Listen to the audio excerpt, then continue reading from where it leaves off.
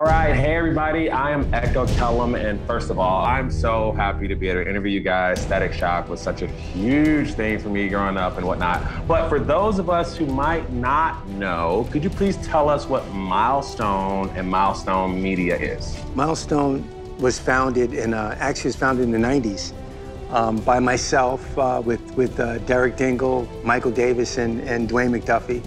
The late, great Dwayne McDuffie. People of color are underrepresented in this industry, especially, in the entertainment industry in general, but especially in comic books. So we all got together with the idea of doing comic books. For creators of color, the best way to do that was to get together and to create a line of books that would reflect and represent our culture.